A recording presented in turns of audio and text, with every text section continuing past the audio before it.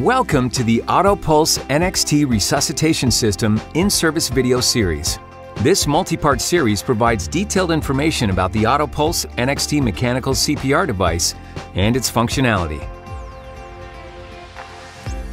This series serves as an adjunct to formal training. Please take time to read the user guide available at ZOLL.com. Proper use of the system requires a thorough understanding of the product, appropriate training, and practice. In this module, we review the Buttonology of the AutoPulse NXT Resuscitation System. User control panels located on each side of the AutoPulse NXT platform enable the system's operation. The power button is located at the bottom of the user panel. Press the power button to turn the platform on or off. It illuminates green when the device is on. To start compressions, press the green Start button. To pause compressions, press the orange Stop button once.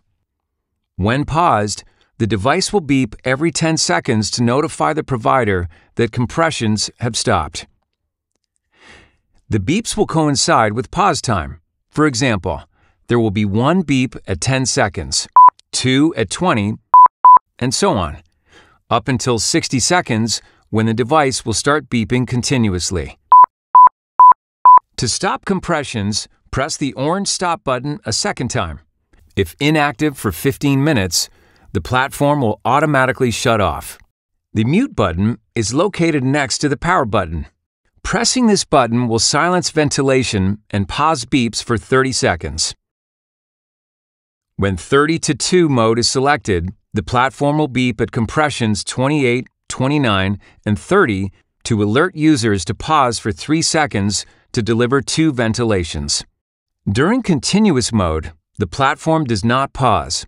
The platform beeps at the start of every 8th compression, guiding ventilations at a rate of 10 breaths per minute.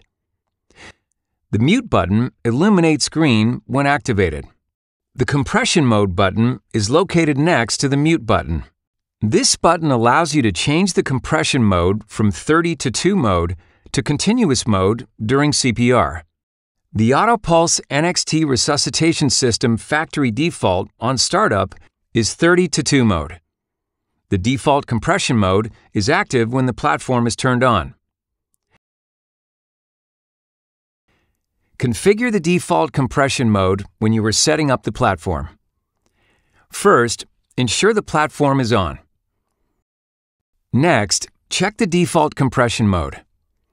When the default compression mode is 30-2, the compression mode button is not illuminated.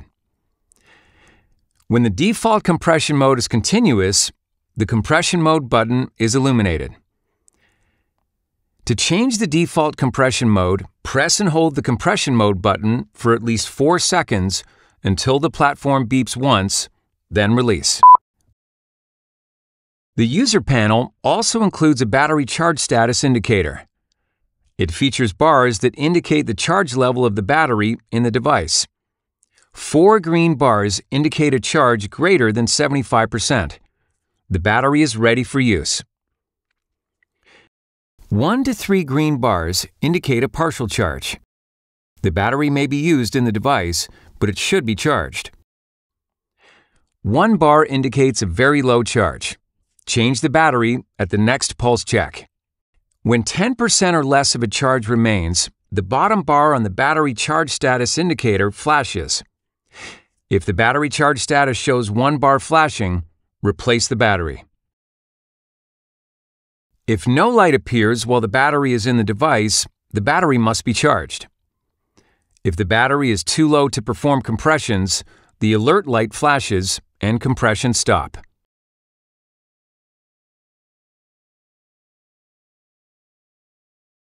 The USB indicator on the user control panel flashes green when transferring session summary data from the platform to a USB drive.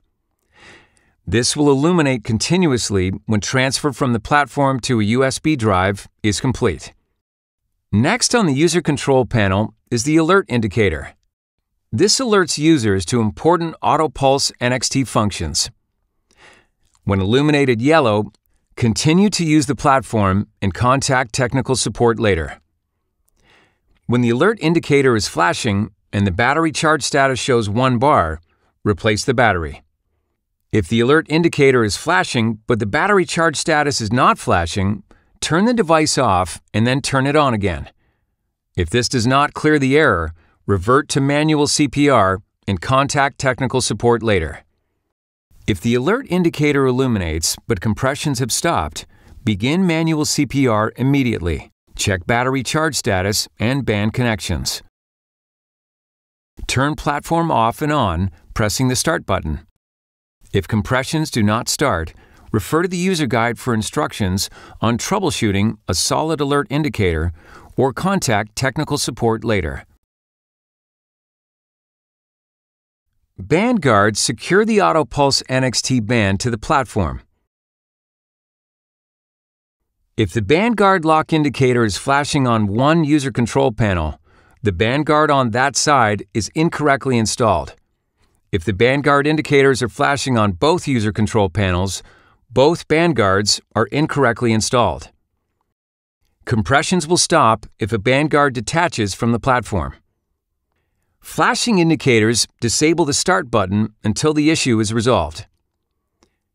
We have now reviewed the Buttonology of the AutoPulse NXT resuscitation system.